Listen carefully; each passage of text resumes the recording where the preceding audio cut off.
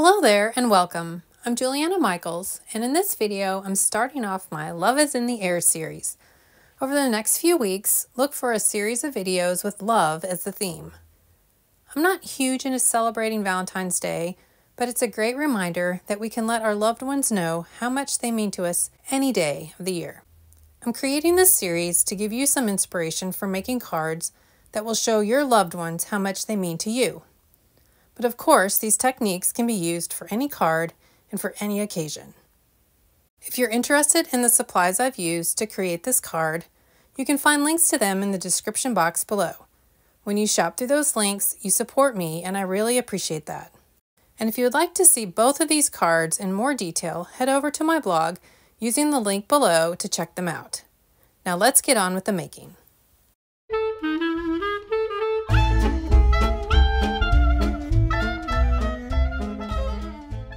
In this video, I'm going to be working with a mix of dies, embossing folders, stamps, and stencils. So I just wanted to go over which ones I'll be working with.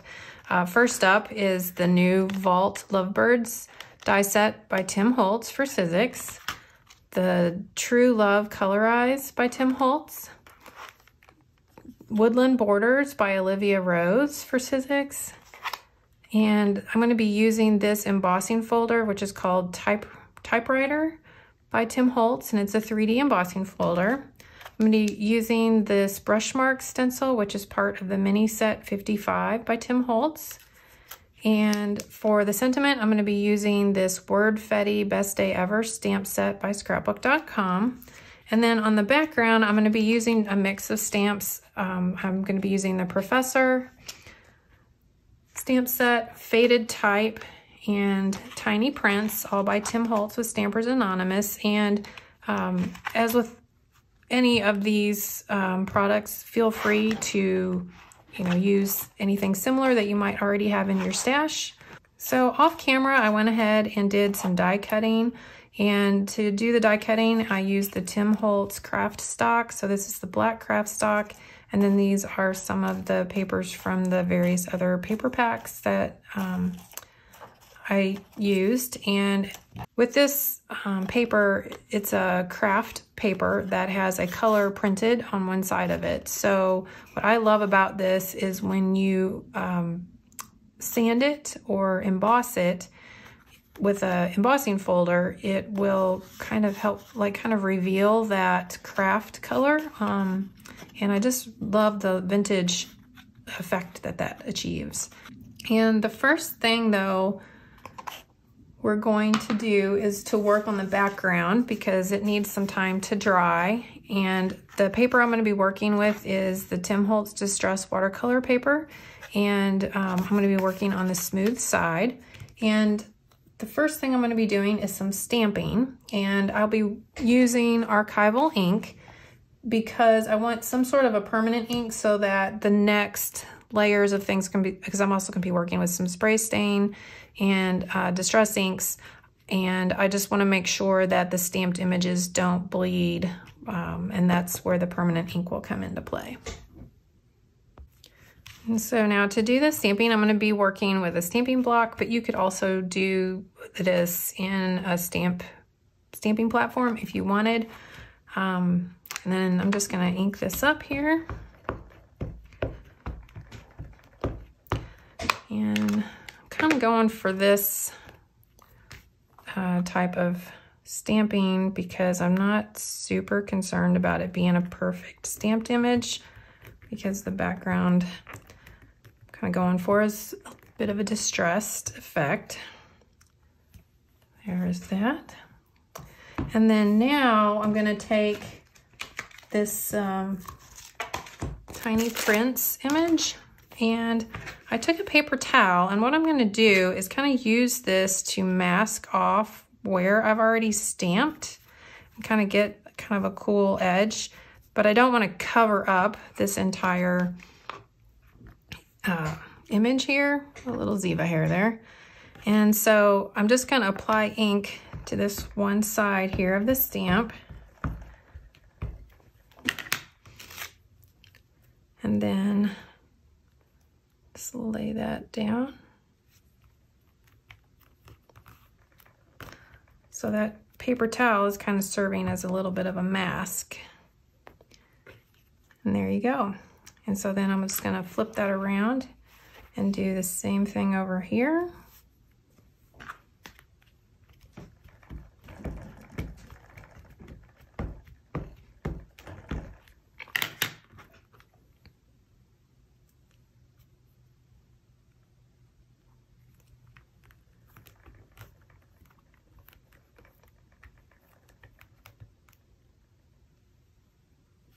Here we are. And just to kind of add a little bit more interest, I'm gonna take this script stamp and just add a little bit more layering here and there with that.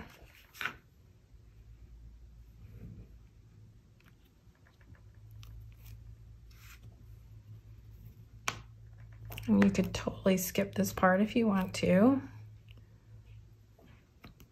Just wanted to add a little more interest here and there.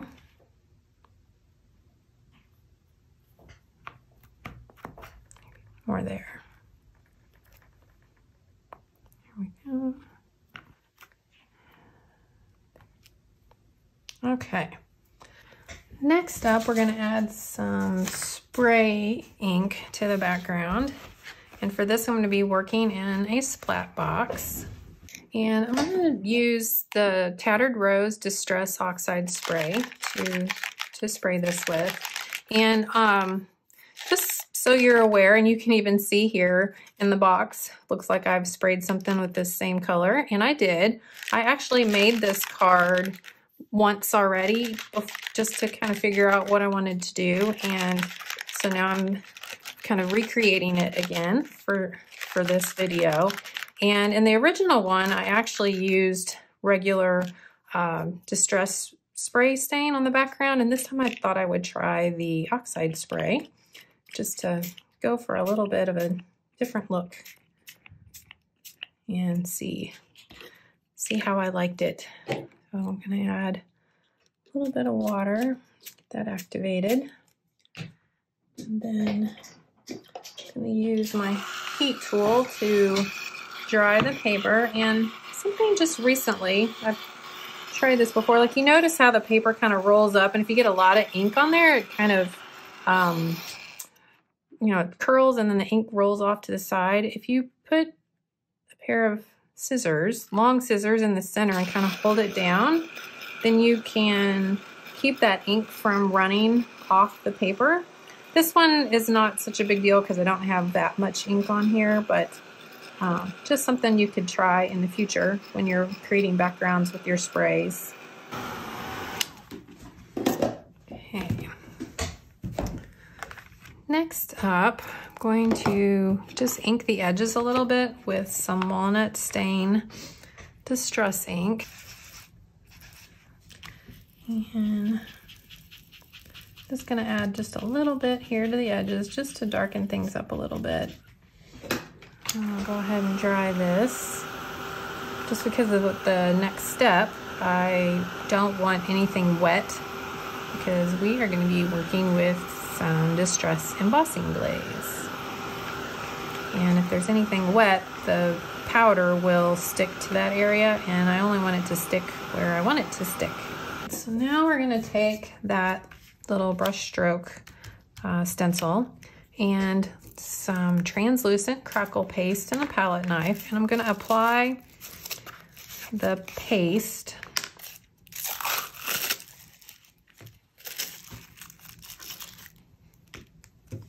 and as you can see, this jar is almost empty. I think I might have enough to get this project done here.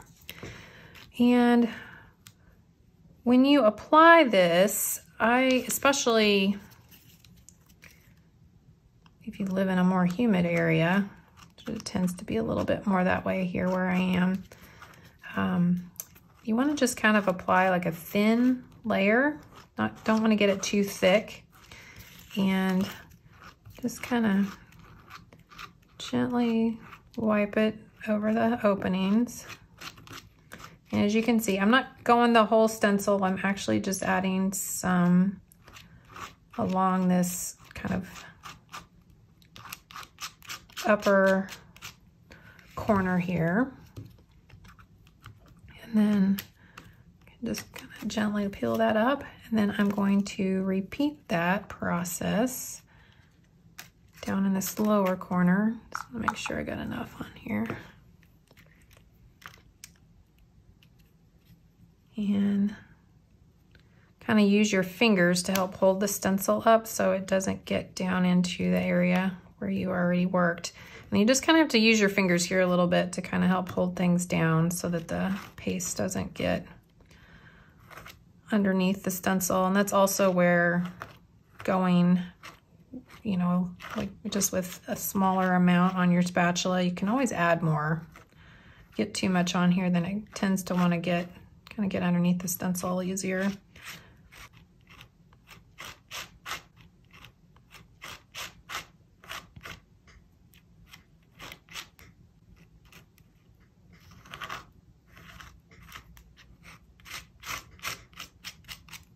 Okay, so from this, I'm gonna put the stencil in some water or go clean it off, either way, just so that the paste doesn't dry on there. And then of course, clean off my spatula.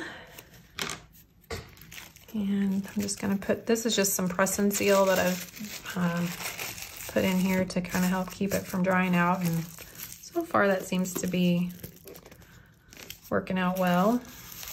And now, while that paste is still wet, we're gonna add some of that embossing glaze. And this is just a piece of printer paper that kind of uses a funnel. And so I'm gonna pour I'm using, and this is Tattered Rose embossing glaze. I'm just gonna pour the powder over those areas where we applied the paste. Move it around here till get all of it covered up.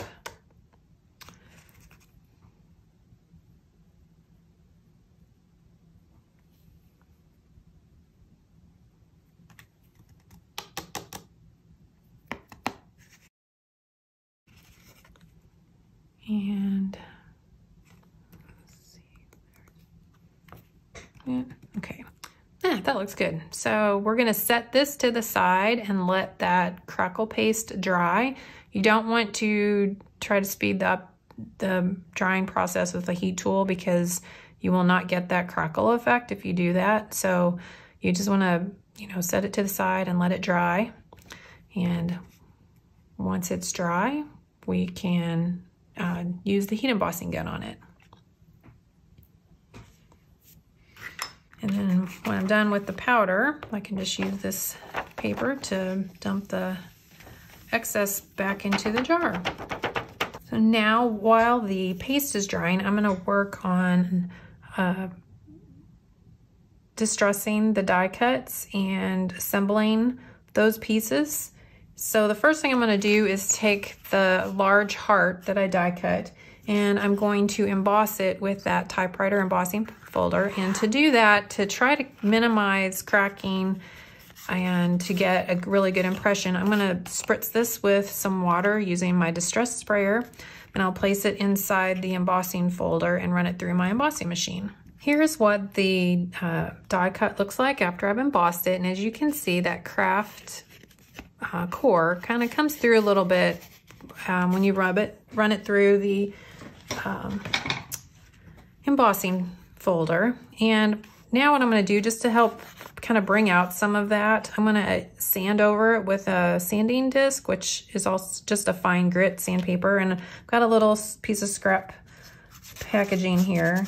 I'm just going to just lightly rub over this kind of along the edges of the heart as well. Some of the areas here in the, I'm not trying to remove all the color, but just enough to add a little interest.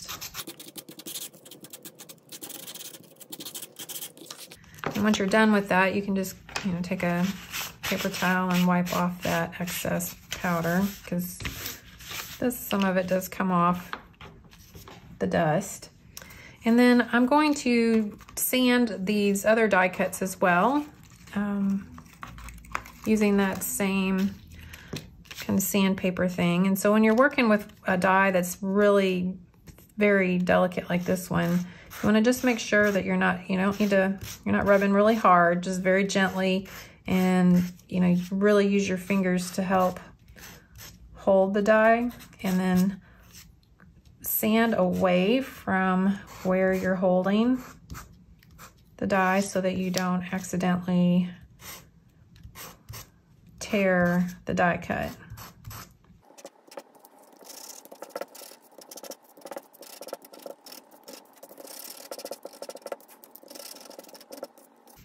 And another trick when you're sanding is you can leave the die cut in the paper you cut it out from and sand over it that way.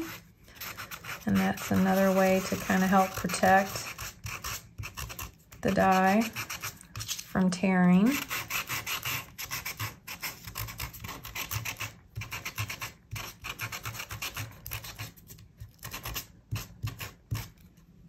But you do kind of have to get the sandpaper kind of at a different angle, so you're going to have to kind of get onto the edge of the paper with your sanding so that you can get down in there and get to the paper a little easier. Now that I have all of the pieces cut out and sanded, I'm going to adhere them with a liquid adhesive with just a fine tip precision applicator, and this is from scrapbook.com. It's their Artiste glue. I also cut a piece of this same purple paper into a 4 1/4 by 5 1/2 inch piece of paper to be the background or the base for my card front, and this I just sanded the edges of that as well. We're gonna glue on the heart. This again is where that precision tip really comes in super handy.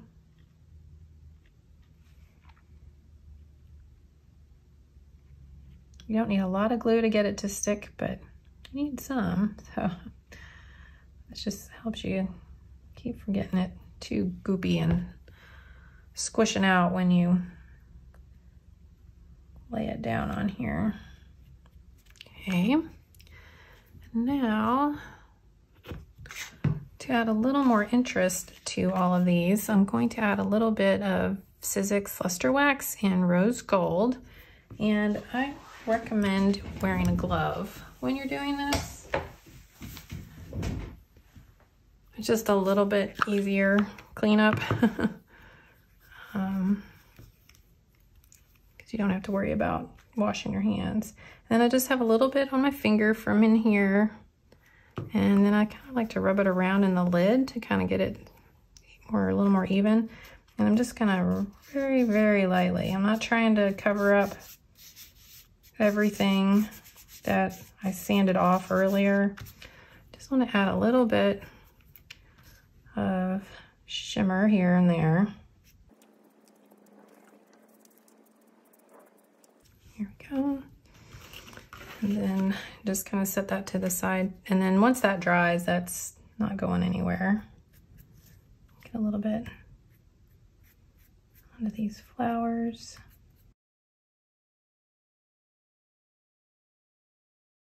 A little bit here on the edge of the birds.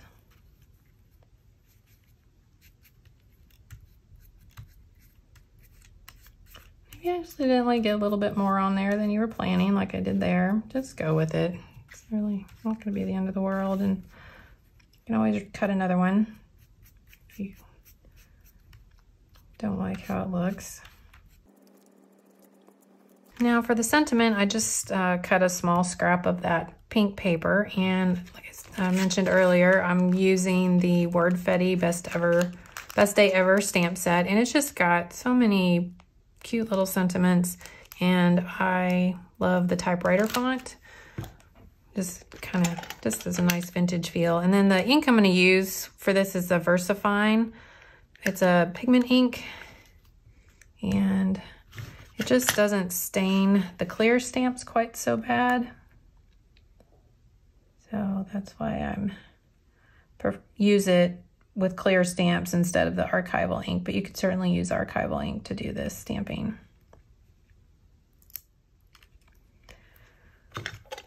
And then because this is a pigment ink, it's a slower drying ink, so you're gonna need to give that, you know, a little bit of time to dry, or you can speed up the drying process with your heat tool if you like. It's kind of coming back to the background that we worked on earlier. It's still not quite dry, so I'm gonna set this to the side and let it dry and work on something else. Basically the way you kind of tell is if it's dry is if you can, like for me, I can feel the back side of this paper feels kind of cold and damp, so that lets me know the paste is still not dry. And I'm just starting to see a little bit of the crackle coming in. So you just kind of want to be patient and let that paste do its thing. Okay, so I'm back and this is about as dry as it's gonna get. And I don't think you'll be able to see it on camera, but the crackle paste has dried and has done its thing. So now I'm gonna turn on my heat tool and heat emboss the glaze.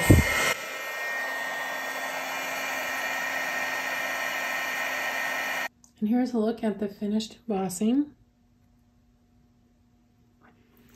I'm gonna add a little more interest with some ink blending and just darken it up just a teeny little bit more. Do that, I think I'm gonna add a little bit of gathered twigs.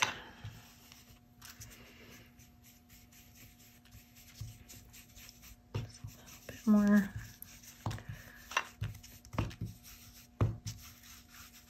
A little brown.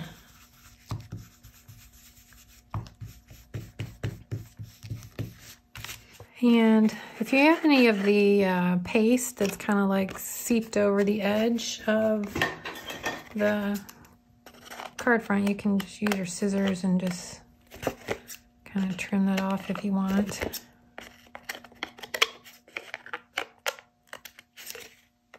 So now the background is finished and the card can now be assembled. Here's a look at the completed card. And I, to adhere the die cuts, I just used some double-sided foam tape to pop them up and give them a little bit of dimension. Oh, I also wanted to give you a look at the original card I created. And you can see there's really not a lot of difference other than this this background on the one on the right here is a little bit lighter in color. And that is because when I did this first one, I added quite a bit more brown around the edges with that gathered twig, where I didn't do quite as much of that on the second one. But this background was created with regular distress spray stain, and this background was created with the oxide spray stain. So it just kind of goes to show that you can, for this particular technique anyway, you can certainly use either one of those sprays and get a very, very similar effect when you're creating it. Thanks so much for stopping by. I hope you enjoyed seeing how this card came together. And until next time, stay crafty, my friend. Thanks so much for watching. I'm so grateful for you. I was wondering if you could do me a quick favor and subscribe to my channel or leave me a thumbs up or a comment. If you're feeling extra generous, I'd love for you to share about my channel with your friends. All of these things help out us YouTubers so much, and it would mean so much to me to have your support.